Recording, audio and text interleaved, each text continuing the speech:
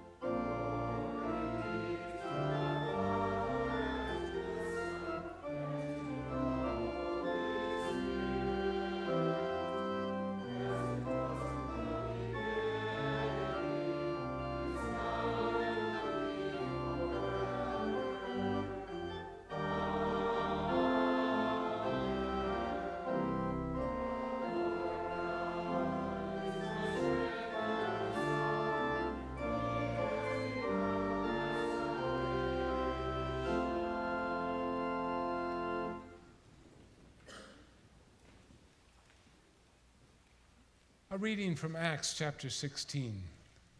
A vision appeared to Paul in the night. A man of Macedonia was standing there, urging him and saying, "Come over to Macedonia and help us." And when Paul had seen the vision, immediately we sought to go into Macedonia, concluding that God had called us to preach the gospel to them. So, setting sail from Troas, we made a direct voyage to Samothrace, and the following day to Neapolis, and from there to Philippi, which is a leading city of the district of Macedonia and a Roman colony. We remained in this city some days, and on the Sabbath day we went outside to the gate to the riverside, where we supposed there was a place of prayer. And we sat down and spoke to the women who had come together.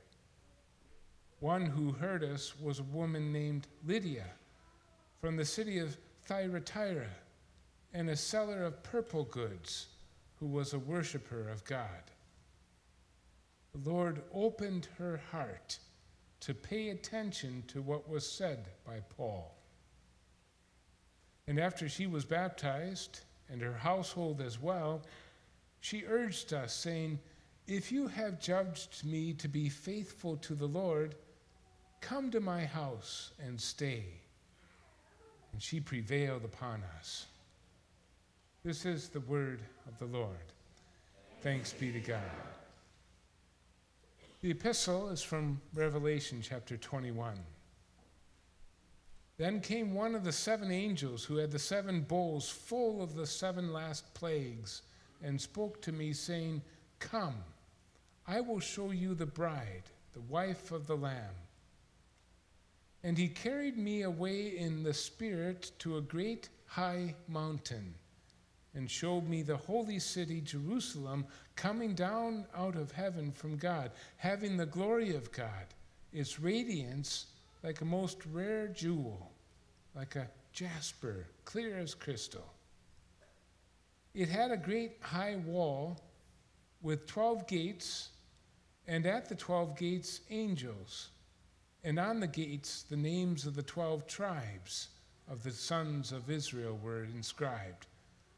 On the east 3 gates, on the north 3 gates, on the south 3 gates, and on the west 3 gates.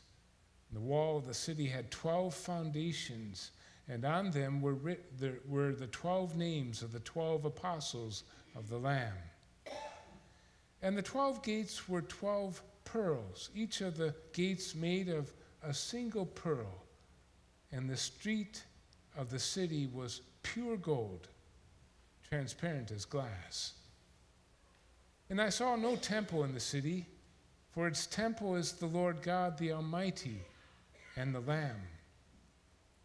And the city has no need of sun or moon to shine on it, for the glory of God gives it light, and its lamp is the Lamb.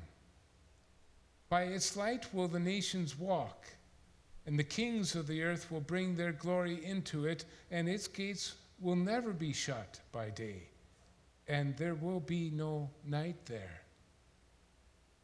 They will bring into it the glory and honor of the nations, but nothing unclean will ever enter it, nor anyone who does what is detestable or false, but only those who are written in the Lamb's book of life. This is the word of the Lord. Thanks be to God. Please stand for the gospel. The Holy Gospel according to St. John, the 5th chapter. Glory to you, Lord. After this, there was a feast of the Jews, and Jesus went up to Jerusalem. Now there is in Jerusalem by the sheep gate a pool, in Aramaic called Bethesda, which has 5 roofed colonnades. In these lay a multitude of invalids, blind, lame, and paralyzed. One man was there who had been an invalid for 38 years. When Jesus saw him lying there and knew that he had already been there a long time, he said to him, "Do you want to be healed?" The sick man answered him, "Sir, I have no one to put me into the pool when the water is stirred up. And while I am going, another steps down before me." Jesus said to him, "Get up, take your bed, and walk." And at once the man was healed, and he took up his bed and walked. This is the gospel of the Lord. Praise to you, O Christ. Forever, O Lord, your word is firmly set in the heavens. Lord, I love the habitation of your house and the place. Blessed are those who hear the word of God and keep it. Lord, I love the habitation of your house. Glory be to the Father, and to the Son, and to the Holy Spirit. Lord, I love the habitation of your house and the place. The 10 Commandments. You shall have no other gods. You shall not misuse the name of the Lord your God. Remember the Sabbath day by keeping it holy. Honor your father and your mother. You shall not murder. You shall not commit adultery. You shall not steal. You shall not give false testimony against your neighbor. You shall not covet your neighbor's house. You shall not covet your neighbor's wife, or his manservant or maidservant, his ox or donkey, or anything that belongs. We confess our faith. I believe in God the Father Almighty, maker of heaven and earth, and in Jesus Christ, his only Son, our Lord, who was conceived by the Holy Spirit, born of the Virgin Mary, suffered under Pontius Pilate, was crucified, died, was buried. He descended into hell. The 3rd day he rose again from the dead. He ascended into heaven and sits at the right hand of God the Father Almighty. From thence he will come to judge the living and the dead. I believe in the Holy Spirit, the holy Christian church, the communion of saints, the forgiveness of sins, the resurrection of the body, and the life everlasting. And we pray, Our Father, who art in heaven, hallowed be thy name. Thy kingdom come, thy will be done, on earth as it is in heaven. Give us this day our daily bread, and forgive us our trespasses, as we forgive those who trespass against us.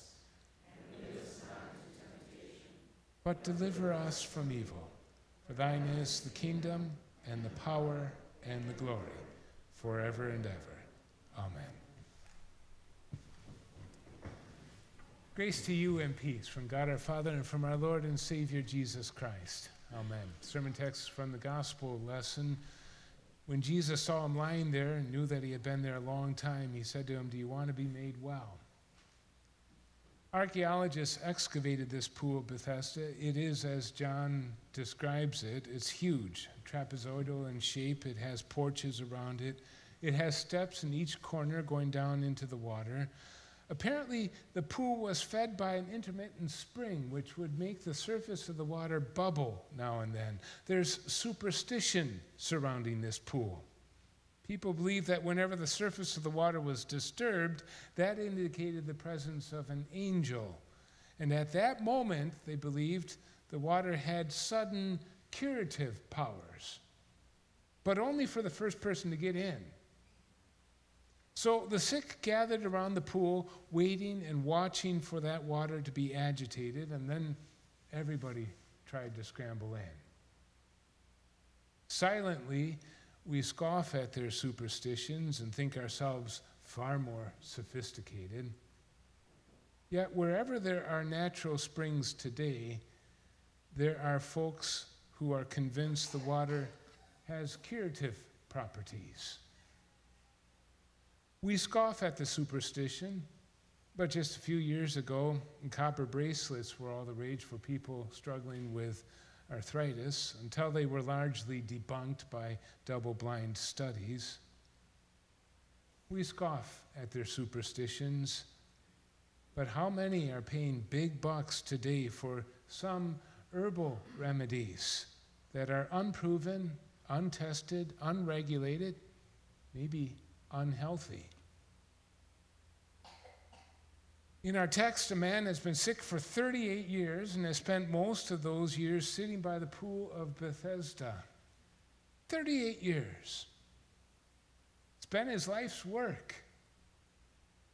4 decades lying on a mat, waiting, hoping for a miracle to come from that pool. For 38 years, he's been trying to be the first one in. No one will help me, he explains to Jesus. Someone always jumps in before me, he complains. Around the pool are other needy people, the blind, lame, paralyzed. So he and his sick friends gather every day and sit next to the water and in the shade offered by the roofed colonnades. They complain about their aches and pains, about how tough it is, how bad the economy is out there. They complain about the outsiders with their minor maladies racing into the pool before any of the regulars can even get on their feet. They complain about crooked, oppressed government and oppressive government and the rude treatment from the temple guards and the soaring costs of health care. They are helpless prisoners, maybe of some disease, or of their own genes, or of circumstance, or of societal forces, or of an all-powerful state.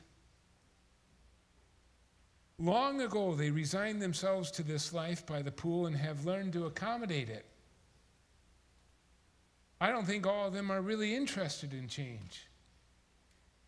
After all, there are some perks, some compensations for being a victim. Sitting there by the pool, they're among friends. Mostly. Passers-by often give alms, enough to buy bread for the day, and a little extra during the holidays. You don't have to take responsibility for your own physical, emotional, spiritual welfare. At times, it can even be comfortable lying there by the pool, dozing, people watching, kvetching. We're well familiar with this mentality. If you're not happy or healthy or prosperous, it has to be the fault of someone or something, the government or your boss or your parents or forces in society that categorize you and pigeonhole you. For sure, to be categorized or lumped together by others is an affront to your personal dignity, for sure. Yet some are a little too quick to allow this to happen, to live down to the expectations others place on them. Some in our culture even seem to be vying for a crown of thorns. For when you're a victim, the payoff can mean you don't have to be compassionate or generous or grateful. You can put your own problems first. The payoff can mean you don't have to take responsibility for yourself. We can't know for sure, but I think that there's at least a possibility some of this is going on here. The man is sick. He's been sick 38 years. He can't make it into the pool. And the sense is that he's resigned himself to the status quo. He's a man waiting for life, waiting for something to happen in the future before he starts living in the present. We all do that. We hold off on being generous with our time, our skills, our money, until the time when we've got it all together. Someday I'll pray more and study Scripture more and really engage in the life of the church, but I can't do that just now. I have to wait. Someday I'll be active in the community. I'll do my part, but now I simply don't have the time. Someday I'll deal with the addiction. Someday, maybe after the next promotion, I'll start tithing. Someday I'll spend more time reading with the kids. Someday I'll make an appointment with a professional counselor. Someday I'll ask her to marry me and start a family, but for now we're just going to live together. We are never told what this man's illness really is, but I think a part of the problem at least is fear. He's afraid of change, afraid to take chances. It seems he's comfortable in his routine, but there's no joy that comes with producing something, no joy that comes by serving others. There's no courage in his life, no commitment to learning a new skill. Just day in and day out, resignation to the status quo. In the 4th century, Augustine wrote, "Fix me, Lord, but not yet." And I think the whole business irritates Jesus. Do you notice? This man doesn't even say, "Fix me, Lord." It's Jesus who has to take the initiative with him. Do you want to be made well? What kind of question is that? Of course he does. But within the question of Jesus, there is another. Do you want to be a player rather than just a spectator, an observer? Do you really want to live life now? Or do you want to continue waiting for life? You want to be made well. Now the man starts complaining that he can't get into the pool fast enough. Someone always jumps in ahead of him. He's still focused on that darn pool as his hope. Maybe he's hoping Jesus will help him reach it in time. And for his part, Jesus, he doesn't even acknowledge the pool or its healing power. He ignores the whole business and simply says to the man, "Get up, take your bed, and walk."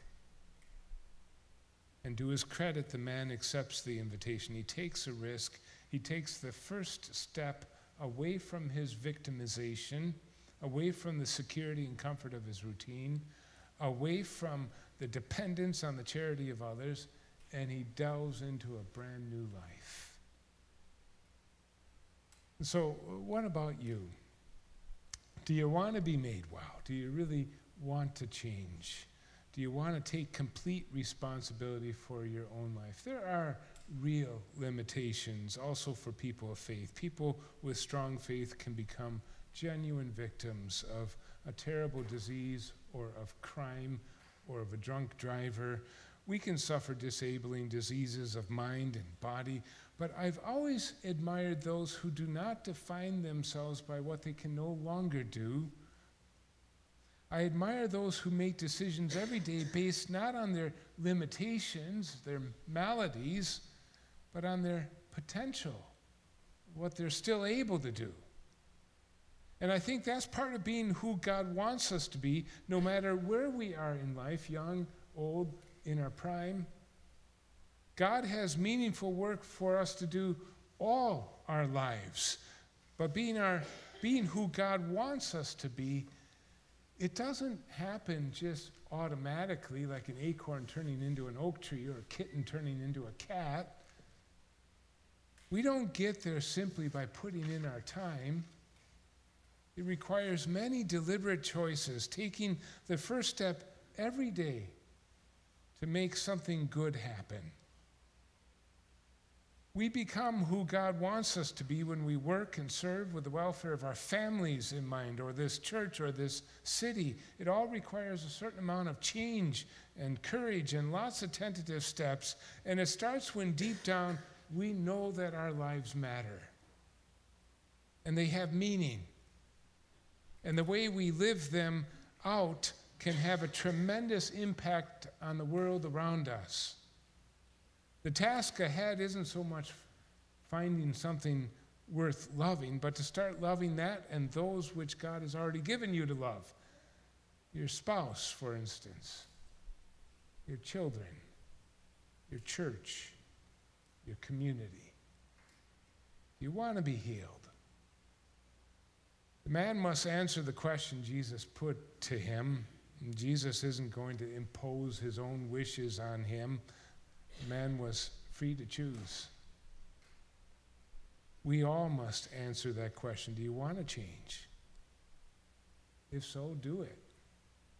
Pick up your mat and go. Don't wait for someone to come along and drag you into the pool. Ask God's help in prayer. And then take the first steps toward becoming the person God wants you to be. There's an interesting postscript to this story. Days later, Jesus bumps into the man again. This time it's in the temple, and that's an encouraging sign. Maybe he was there to give thanks for the mercy that had been given him. And Jesus says to him, "See, you are well. Sin no more, that nothing worse may happen to you." Jesus is kind of rough with this guy, churlish with this guy, isn't he? Apparently, it's what this man needed, while with others, he was far more gentle because that's what they needed. But what does he mean, sin no more? There's no indication of what sin Jesus is alluding to, and if the fellow had been lying around a mat for all those many years, the range of possibilities as far as sin goes are limited. Unless his sin has something to do with lying around on the mat all those years, wasting his life, cheapening the precious life he had been given by the way he lived it.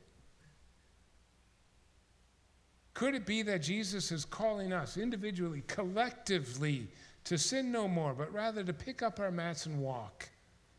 Is he calling us to love our lives enough to stand up and walk, to serve and work and think about someone else's troubles for a change? Well, what's the good news in this text? Let's start with the obvious. Jesus healed the man. The man didn't ask to be healed. He wasn't expecting to be healed. He didn't know that Jesus had those powers. But Jesus knew he could help and knew this man needed his help, and he had compassion on the man.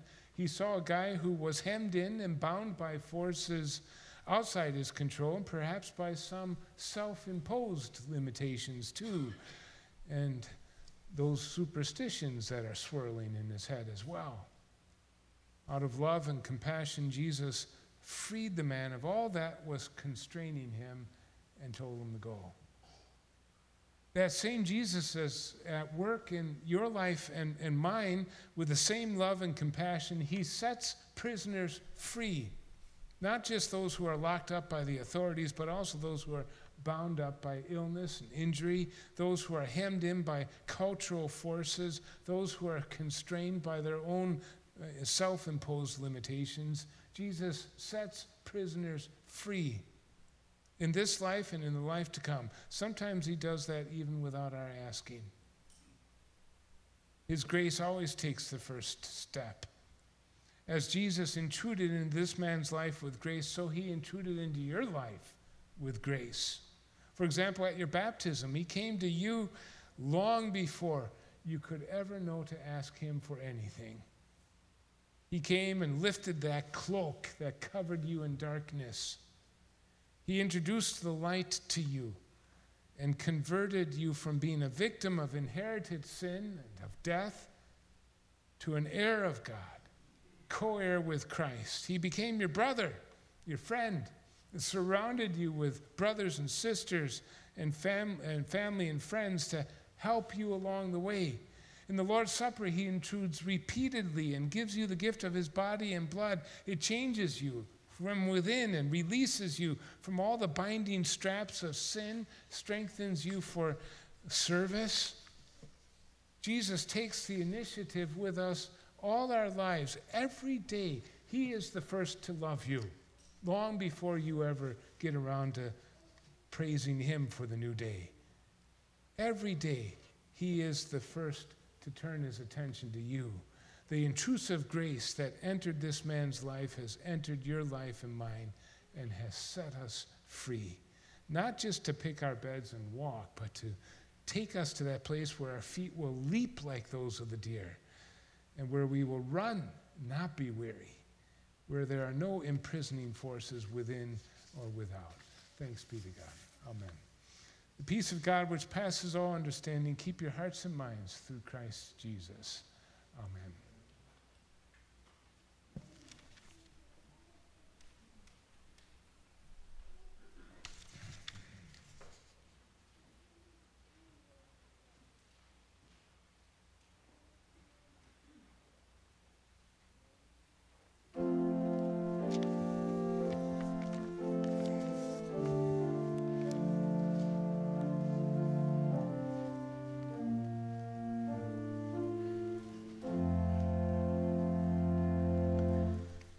Praise the Lord.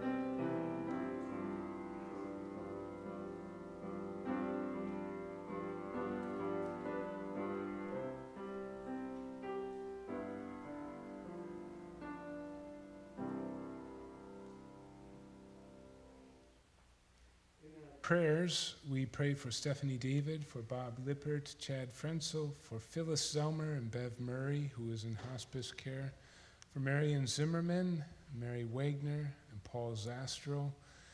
Pray for my wife's family, please, her parents who are elderly, both whom have COVID, and for their primary caregivers, my wife's sister and her husband, both of whom have COVID, and others in the family who have COVID as well.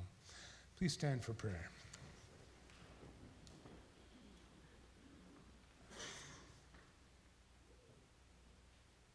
In peace, let us pray to the Lord. Lord, have mercy. For the gift of divine peace and of pardon, with all our heart, with all our mind, let us pray to the Lord. Lord, have mercy.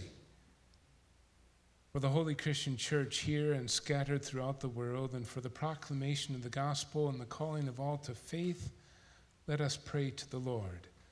Lord, have mercy. For this nation, for our cities and communities, for the common welfare of us all, let us pray to the Lord. Lord, have mercy. For seasonable weather and for the fruitfulness of the earth, let us pray to the Lord. Lord, have mercy.